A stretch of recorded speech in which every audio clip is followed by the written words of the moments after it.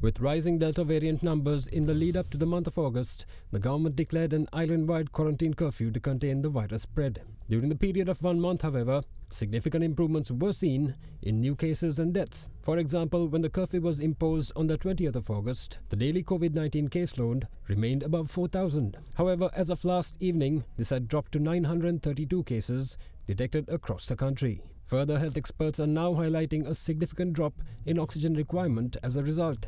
With Sri Lanka now seeing such gains, President Gotabaya Rajapaksa has officially confirmed the lifting of the curfew at 4 a.m. on the 1st of October. However, interprovincial travel restrictions will continue further. President informed that the quarantine curfew to be lifted and the health guidelines and other travel restrictions that will be enforced after 1st of October will be notified by tomorrow by the health and the respective authorities.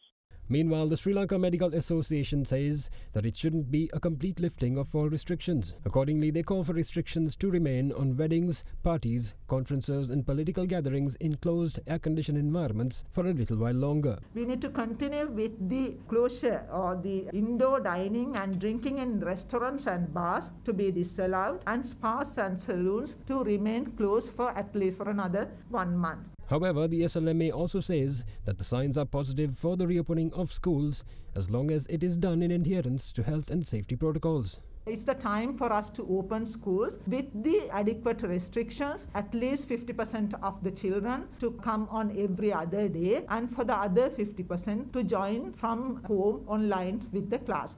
In the meantime, the Ministry of Health announced 770 more COVID-19 recoveries during the day. This brings the total number of COVID-19 recoveries in the island to 456,857. කට උත්තර නැති වෙන්න කලින් signal deep clean එකකට මාරු වෙන්න.